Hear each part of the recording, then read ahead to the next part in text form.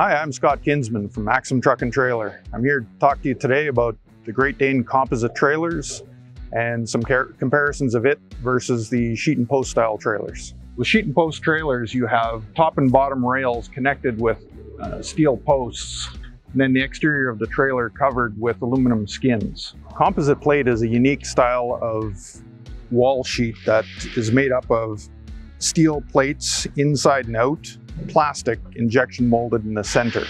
The advantage of that is a very smooth and strong wall sheet.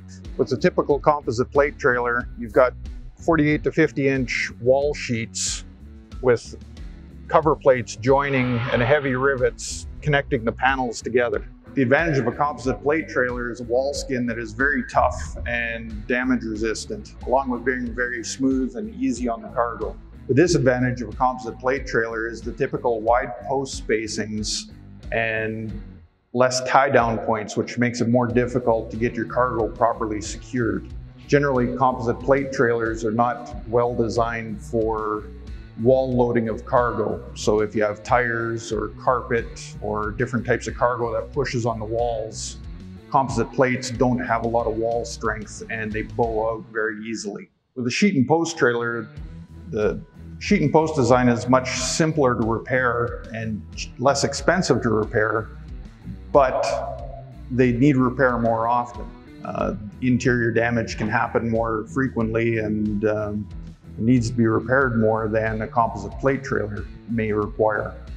However, if you do damage a wall liner or the wall system of a composite plate, it is much more expensive and much more difficult to get repaired. In this stock composite plate trailer that we brought in, we have a composite plate front wall, which is different than our typical composite plate trailers that usually run a sheet and post front wall.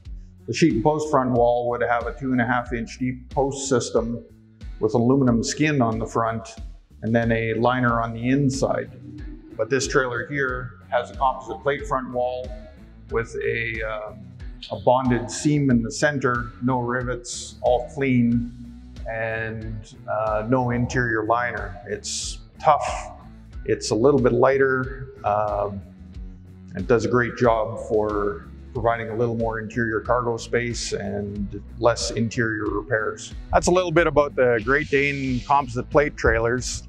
Obviously, we offer the composite plate and the sheet and posts, whatever is required for your needs. For further information, please contact us at Maxim Truck and Trailer.